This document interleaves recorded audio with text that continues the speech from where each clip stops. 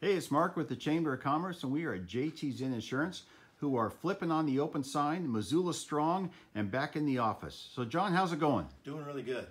Good. So, what's been going on? Now, you guys have not been in the office, but that has not interrupted your business at all, has it? No, we were working from home. All of our phones were forwarded to our cell phones, and we just moved our printer and everything to our house. So we were able to continue doing business and writing business, so it didn't really necessarily affect us as much as some of the other people in our town. So we're just happy to know that we're back in the office.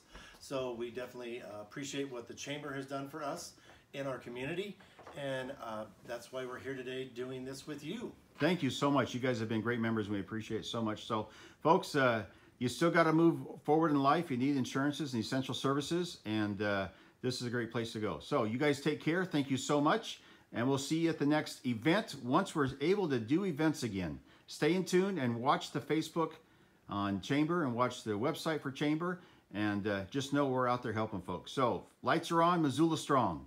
Cool. Thank you.